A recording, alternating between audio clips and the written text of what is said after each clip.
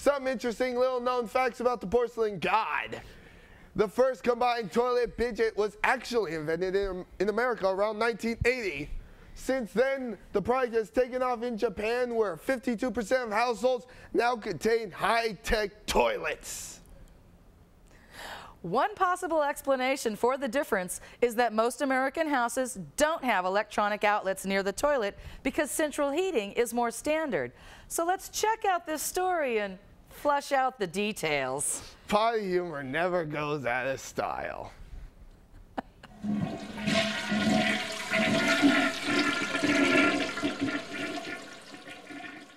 Toilets have changed dramatically in recent years. There are now many high-tech toilets in the world. Are you okay?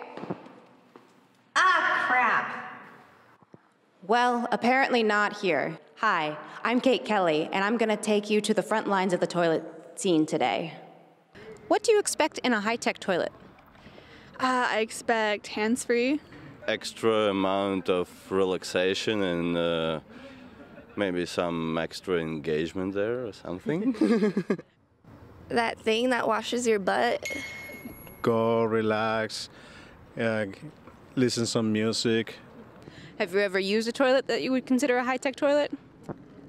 Yeah, it was really nice. I went to Japan and they had like a butt heater and then it like sprayed in different areas, and I can't remember if it like blew air or how you were supposed to dry after it sprayed the water, but yeah, it was pretty nice. You enjoyed your experience? Yes, I guess. People expect comfort, functionality, and performance from their toilets. Now, let's find out about the newest toilet in the world. Leonardo DiCaprio installed a Japanese-style toilet in his home. When Madonna visited Japan, she said, "I yearned for a warm toilet seat of Japan." The Japanese Professor TED Talk presentation, The Japanese-Style High-Tech Toilet, explains how high-performance restrooms work in Japan now and talks about the future of what high-tech toilets might do in the future. But how did these advanced Japanese toilets arise? The history of Japanese restrooms began in the 3rd century, when people would use a wooden platform built over a river to do their business. In 1000 AD, a box-shaped stool appeared that allowed the user to sit. Only the upper class and nobles had this style of toilet.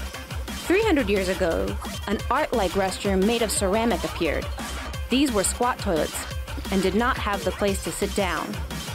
About 100 years ago, the Western-style sit toilet came into style. This was the beginning of the sitting toilet becoming standard in Japanese restrooms. Japan opened up their country to other cultural influences, and Japanese style changed greatly with the inflow of Western culture. Japan has continued to advance in bathroom technology. All aspects are now automatic. With the touch of a button, you can open and close the toilet seat, clean yourself with a jet of water, and dry yourself with a blast of warm air. You no longer need to worry if you forgot to flush the toilet. A sensor will automatically flush it for you. The advent of combining electricity with the toilets has led to a whole new level of features.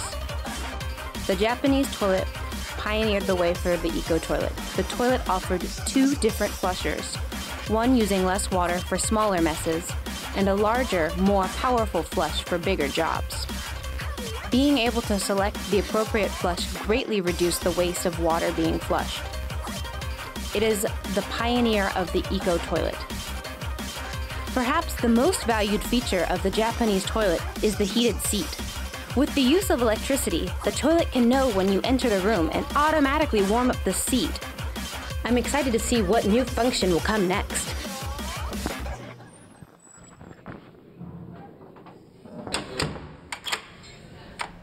Great. I'm sure after seeing that story, we can now expect longer waits for the bathroom. Should bathrooms be that cozy? No. We report, you decide. And that does it for episode 1 of 2014's IDTV. We hope you enjoyed the show and that we were able to educate, stimulate, and entertain you. Our hardworking crew is already hard at work slaving over editing bays, scouting locations, and rounding up exciting guests for our next show. And that does it for episode 1 of 2014's IDTV again. And be sure to check out our Facebook and Twitter web addresses and YouTube channel for some bonus footage on some of our stories and some behind the scenes of the making of IDTV. I'm Nick Winstead. I'm KARIN JAFFIE. Peace out, and remember, CCSF is open. Research and register for classes online at ccsf.edu.